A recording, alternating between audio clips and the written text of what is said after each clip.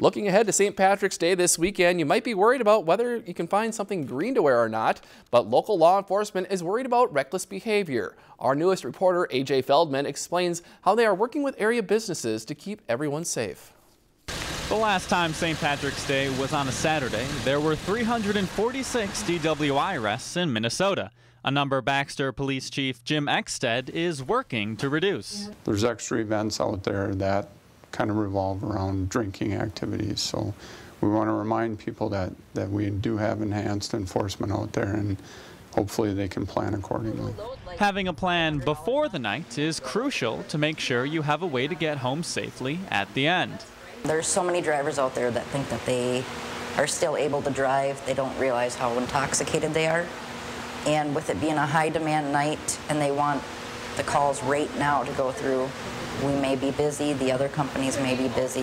Find a designated driver, have a backup plan.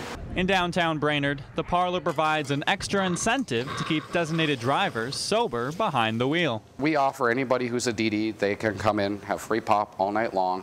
That way they're not just sitting here and they're not having to spend extra money to hang out and watch their friends, drink it up, have a good time. And for those who haven't found a way home yet, Murray works diligently to keep his customers safe. Between our staff and our security staff, making sure that people aren't drinking too much. And if that does happen, we work really close with Grab a Cab. We try to get them a cab here as soon as possible, make sure they get home safe. In the Brainerd Lakes regions, there are many ways to get home this weekend. So make sure it's in one of these instead of one of these. Plan ahead. It's not that hard to do. We're not trying to discourage anybody from going out and having a good time.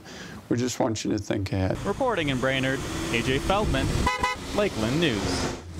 According to the Minnesota State Patrol, local police will have their hands full as St. Patrick's Day is the 5th most dangerous holiday on the roads. If you enjoyed this segment of Lakeland News, please consider making a tax-deductible contribution to Lakeland PBS.